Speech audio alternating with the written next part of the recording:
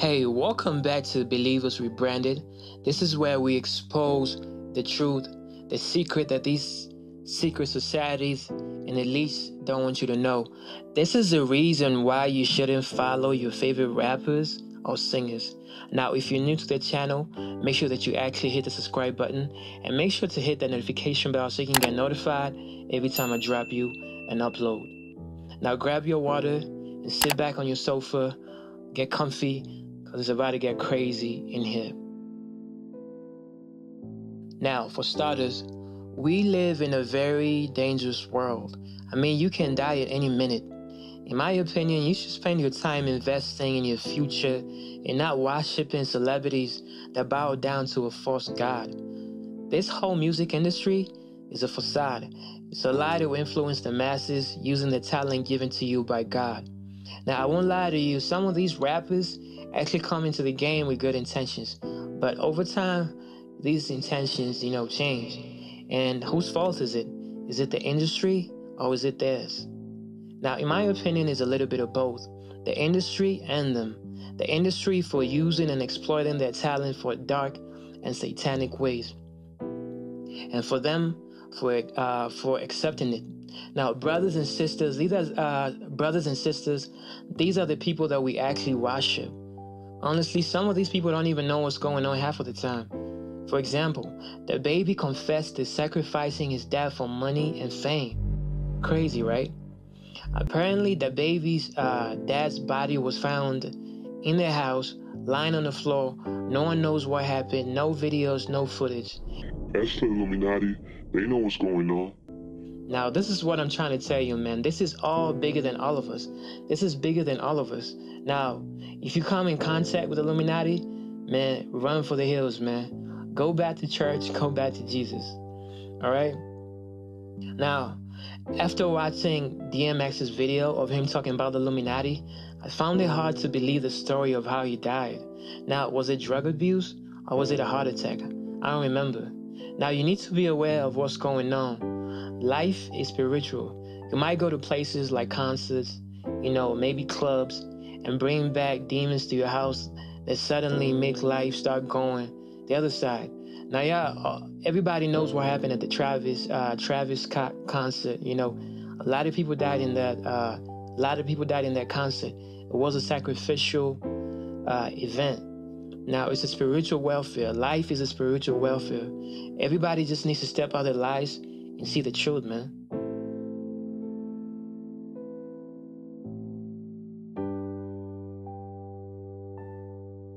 Ladies and gentlemen, this is all a game. It's a game.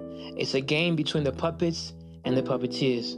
Most of these rappers, they're puppets, designed to be controlled by these labels. And who's behind these labels? These Satanists, these devils, these demons, and everybody knows who controls the music industry, the devil. AKA Lucifer. Now, the Bible says, what shall it profit a man to gain the whole world and lose your soul? These rappers and singers, they sold their souls for money and fame. But ask yourself one question. Why is the devil willing to give you anything you desire in exchange for your soul? I mean, think about it. The devil needs your soul to have power. I mean, he got to take your power to gain power. And if you don't know your power, you're going to lose your soul, ladies and gentlemen. You're going to lose your soul, brother and sister. Now, remember what I told you, man. Hell is a one-way traffic. Most of these musicians, they already know where they're going. Do you know where you're going? Now, don't do things just because you see them doing it. Showing signs just because you see them showing it. They're mostly likely to be satanic and demonic. This is Believer Smith coming to you directly from Believers Rebranded. #expose.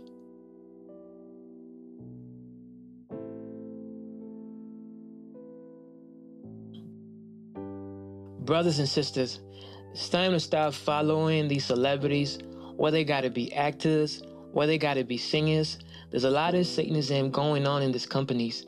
This is how they get you, man. Using celebrities. You might not actually want to be part of it, but the moment you start doing it, automatically you start pushing the agenda. It's subliminal. A life of slavery. For example, this Instagrammer, socialite, Kenyan girl who was dancing naked on Instagram for Tory Lanez. This is what I'm talking about, man. They want you to embarrass yourself, disgrace yourself in front of God. Now, we are God's children. And once you do this, you automatically insulting God's name. This is why some of these rappers and singers disgrace themselves in public by wearing wigs and dresses, homosexuality. They have fully embraced Lucifer. Remember what I told you, hell is a one-way ticket. How do you think a mother feels when the son disgraces himself in public? I mean, think about it. Really think about it. It's crazy, right? That's how God feels. That's food for thought. Think about that. Now, to make this whole story more vivid to you, I have this video of this Kenyan rapper / singer confessing to have joined the Illuminati 7 years ago. Now he's out of it. Maybe he can share some light into your soul about this whole charade. Check it out. Na to me, naweza kuambia hawa sasa waache kujoke, waache kuchase cloud. Hiyo kitu ni real, bro. Really? Yeah. Okay. That Illuminati shit is real and people should stop joking about it. Wow. Yeah. So hiyo ndio message naweza waambia. Na mimi nilinifanyikia nikiwa 24 years. You understand? Yeah, now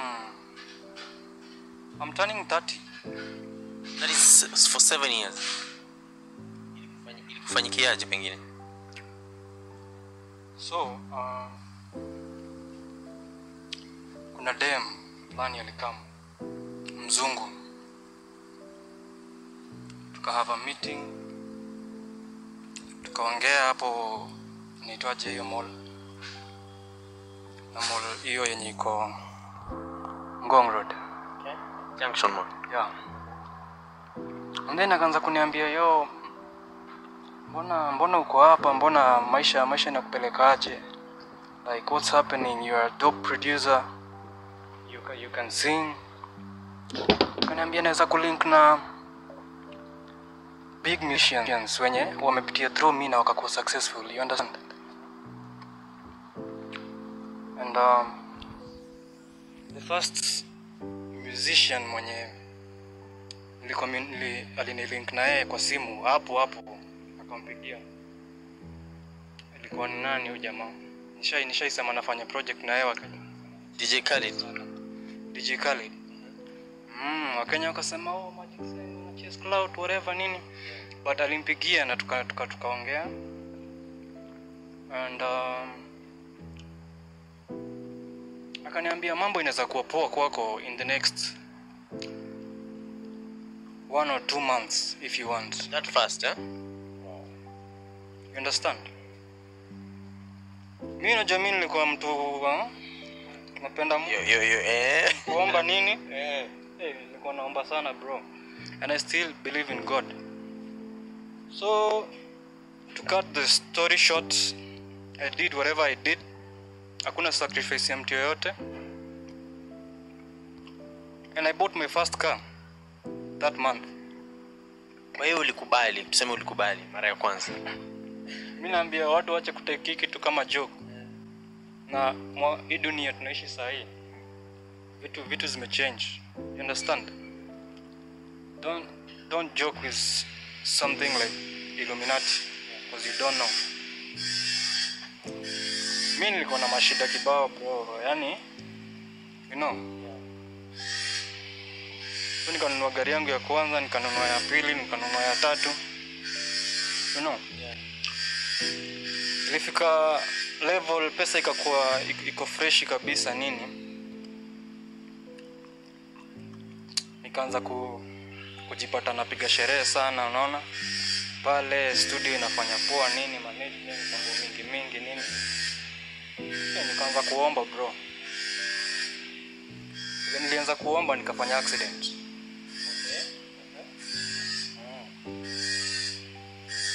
So from that day when nilifanya accident hapa Thika Road, mambo hajakuanga poa. You understand?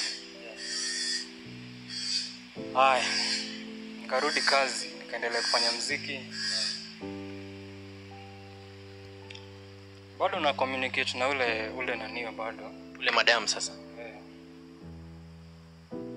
Aliona kila kitu ilifanyika na nini.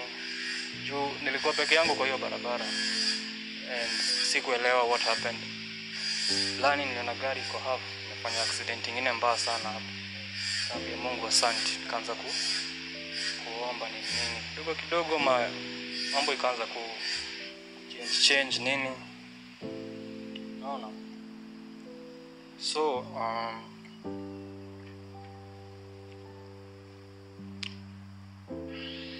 takwambia yani hata sijui nikufafanulia aje hii story ndio uelewe. Yeah, so nikakuwa saved. Ilifanyikia wapi? Hapa Nairobi? Hapa Nairobi bro.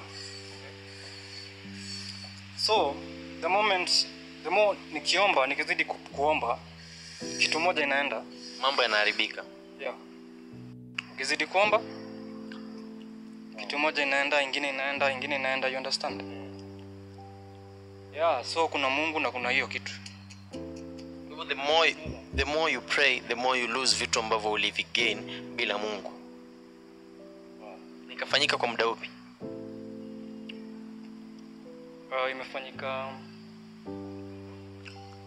Imefanyika for a while. Na kuna time fulani huyu jamaa anaitwa nani? Recross. Yeah, Recross. Na time fulani amekuja Kenya akanipigia sana, alikuwa anataka to meet. Kama alikuwa shapo information about Magic's anger. He has been, amekuwa akifanya hivi na akasema tunaweza patana alafu we talk about this. Wase wengi bro, like watu wengi wamefanya Kenya nilifanya, Wa hapa Kenya. Pengine kama si lazima utaje majina, lakini wa hapa Kenya wapo ambao pengine wamefanya hivyo. Si ndio? Wako wengi bro. So nikaanza kucommunicate na huyo Recross for a while. Kwa net tu unaweza hata kupatia ujikonfirmie wewe mwenyewe na Instagram yangu.